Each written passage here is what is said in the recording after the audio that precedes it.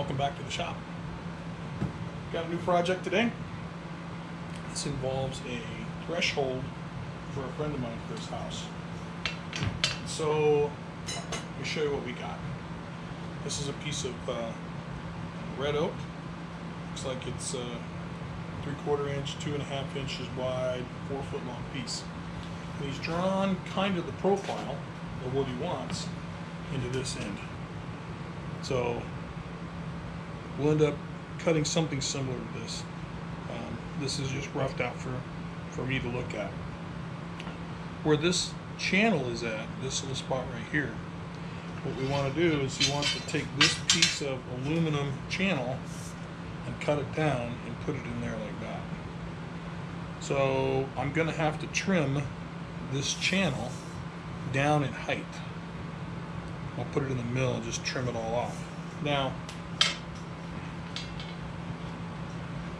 before I would have considered doing this with my table saw and cutting these kerfs, if you will,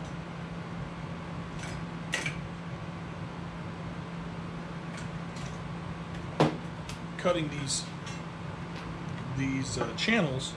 I would have considered cutting these on the table saw, but the kerf of the saw blade is going to be so wide that it's going to end up taking too much material.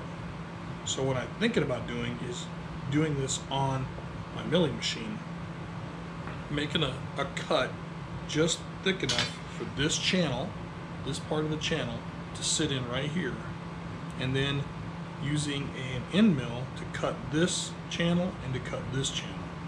And that way I can make it just as narrow as this piece of aluminum without taking off too much material. This piece over here, I can mill this out with an end mill, and then this piece I'll probably have to either use a some sort of cutter on it, or I can put it in the table saw and just cut it off that way, and then trim everything up, sand it all down with a block plane. So first thing we're going to do is we're going to mill this aluminum channel down to the right height. So stick around, should be a good one.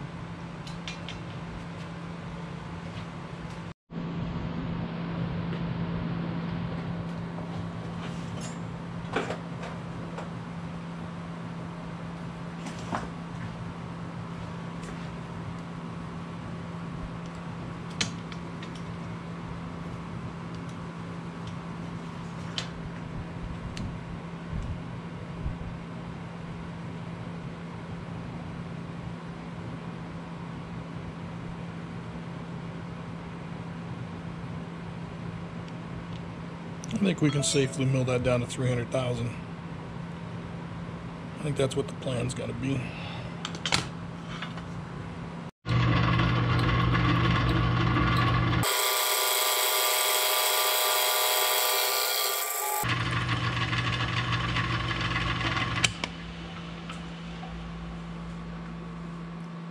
I almost forgot to bring you guys back.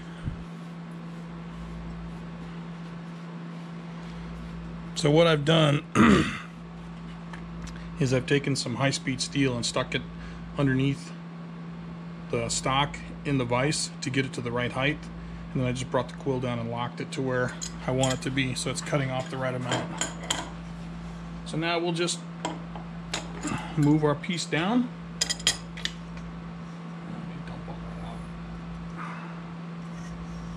Move our piece down a little bit like that.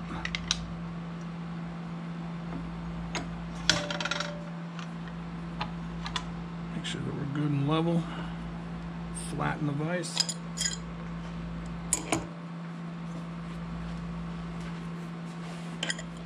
Okay.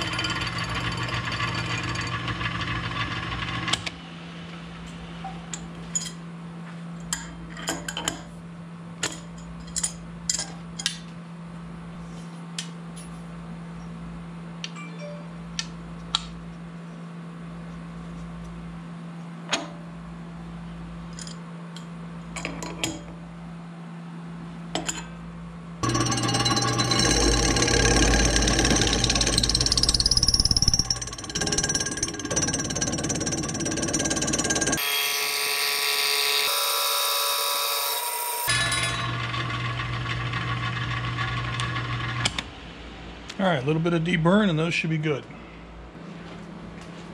Alright, a little bit of work with the deburring tool and a file on the bench vise. That looks pretty good. So this should work perfect. Next is going to be setting up to cut the grooves in the wood. And I'm probably going to do that on the milling machine as well. Because like I said, I want to make those grooves as narrow as I can. I've got some pretty narrow grooving tools. Some end mills are pretty narrow. So I'm going to go ahead and do this on the milling machine. I'll bring you guys back when I do that. Alright, so here's our next setup. We're going to cut this big channel right down the middle of this. It's pretty close to me. Let's offset a little bit.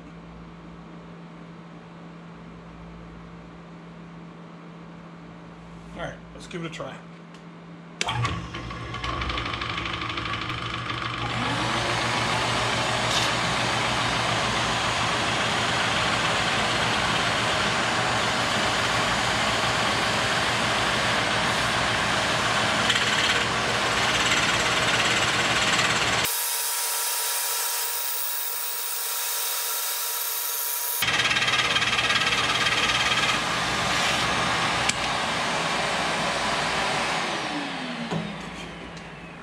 Alright, I'm going to keep chugging along here, cut this out.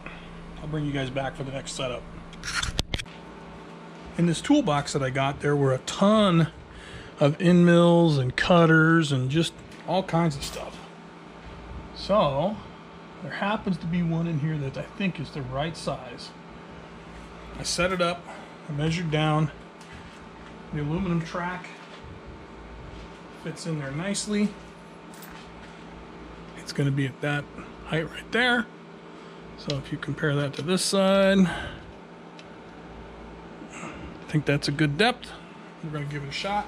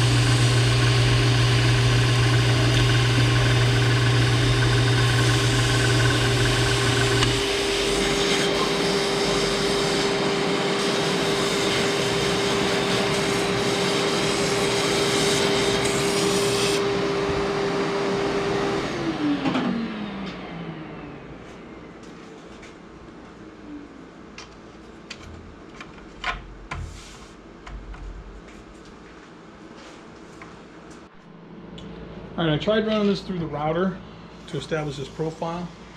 And it didn't do what I wanted it to do. I could put this on my table saw, just tilt the arbor, make one cut, be done with this. But getting my table saw out for one cut is a lot of work. So what I thought I would do is take advantage of the fact that I have a pretty nice plane that I just recently sharpened and is razor sharp. And I thought I would give it a try and see if I can't cut this profile with the hand plane. So here we go.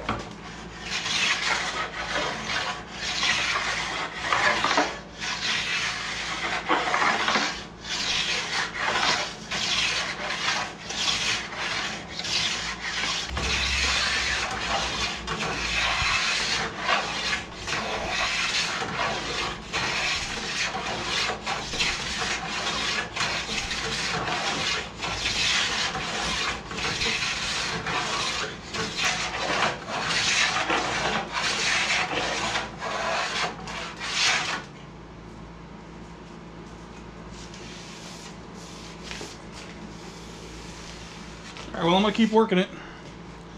I'll show it to you when I'm done. Okay, well, there it is. I used my planer, my hand planes, to achieve this profile that Jim wanted. This was the original one that he drew on this side. We had a little break out here, but you can see that it's pretty close. I left it a little beefier here on top, which if he wants to, he can sand it down. And then of course the aluminum piece, which will be mounted on the floor, goes in just like that. So do a little bit of sanding on it. It's in pretty good shape. It's very smooth now because it's plain, very sharp plain cut. So I think it'll work. But there you go. One more project done. Thanks for tuning in.